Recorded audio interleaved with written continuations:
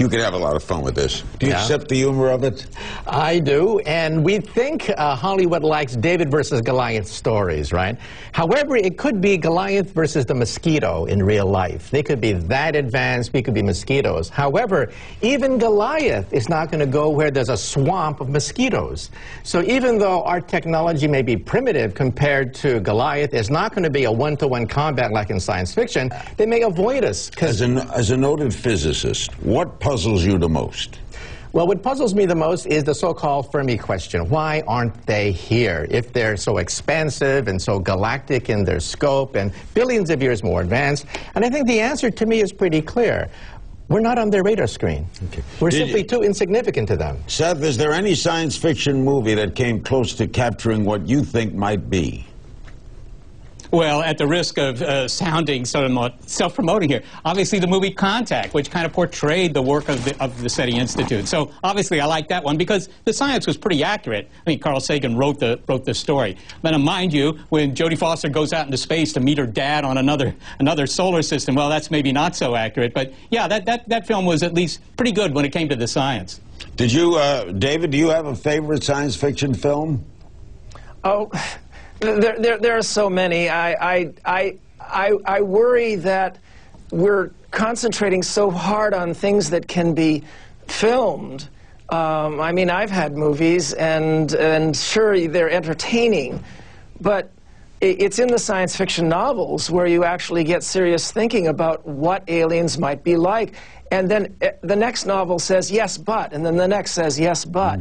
We need to bring this conversation out into the real world where people can maybe watch you chair 3 or 4 hours of scientists really getting at it.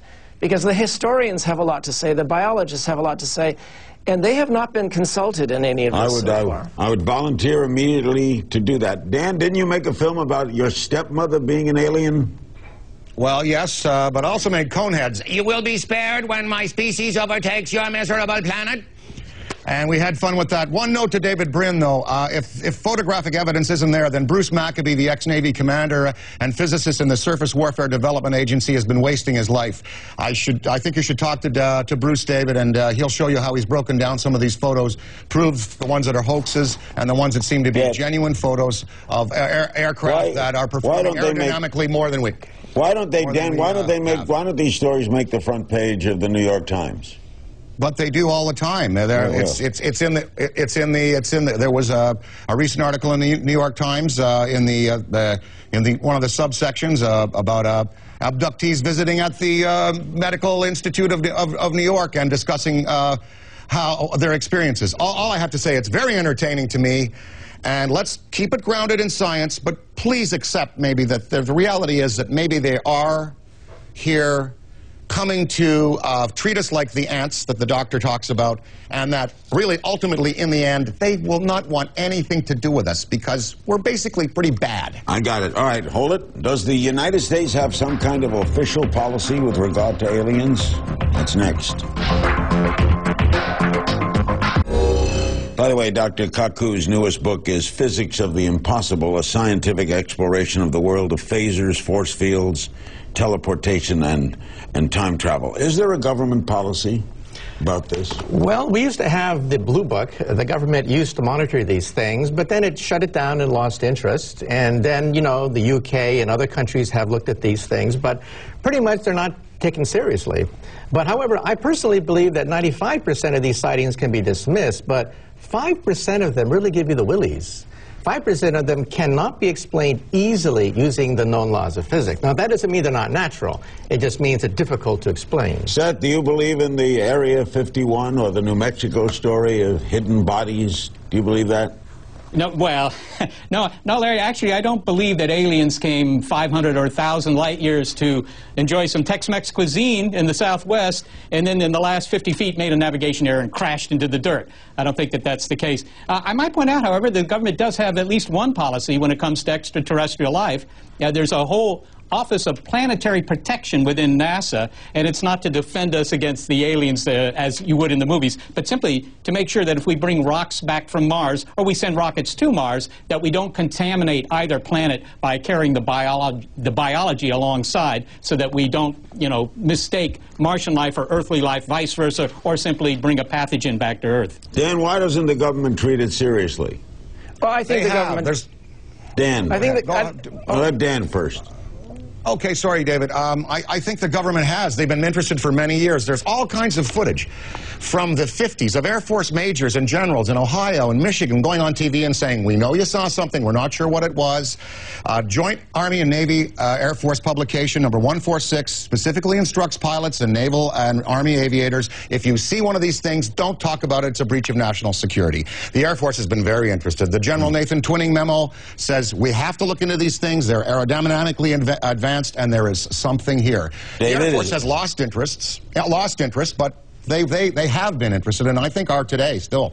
David, is that true? Well, I want to speak up for humanity in two ways. First off, Michio is completely right that the Earth was prime real estate for 2 billion years before we came around. We see no signs, even in the geology of the rocks, if they had tossed a Coke bottle or emptied their latrine in our oceans, we would have seen the traces. So the Fermi paradox, the great silence, stretches on a big time, and it is the big question of why we're alone. But I want to speak up for people in America. These retired, crotchety old engineers would have been speaking up a lot more if they had been in Area 51, if there had been a Roswell. Okay, let me know any engineers? Okay, let me get a break. We'll try to close on that because we've just, as usual, skimmed the surface.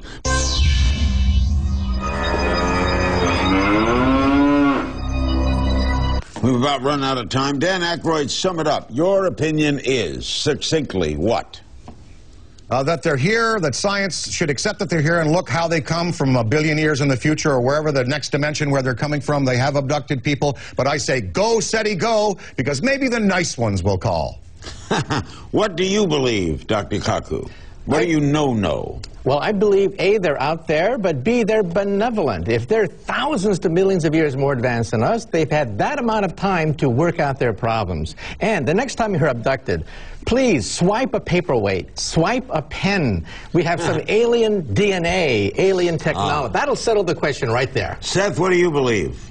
Believe. Well, I believe they will. Well, I believe that we ought to keep looking. Look, the big question is Earth a miracle or is life just a cosmic infection? I think the latter is probably true, but let's go look and prove it one way or the other. David, what do you believe? Now, I'll close with Dan in a minute. David, what do you believe? I believe that 15 years ago we knew of no planets outside our solar system. Now we know of 500. We're learning so much, so fast. It's not the time to be certain, and it's not the time to be yelling yoo-hoo into the universe when we're the children in the jungle. Let's keep learning. We're learning so fast, and let's keep talking. Stop being so certain. In this lifetime, Dan, will we ever learn the truth? Yes, I think a revelation is coming on a mass scale very soon. I don't know what form it's going to take, but there's a lot of witnesses out there. Get on the website, MUFON.com. Let's keep it grounded in science, but please, there's just so much photographic evidence. Ted Phillips, he gathers trace elements all around the world from these landings. So, hey, thank you. Thank you, Larry. And this is the planet that created satisfaction, the great Keith Richards song. That's a miracle. We thank our panel very much. As you may know, Oprah Winfrey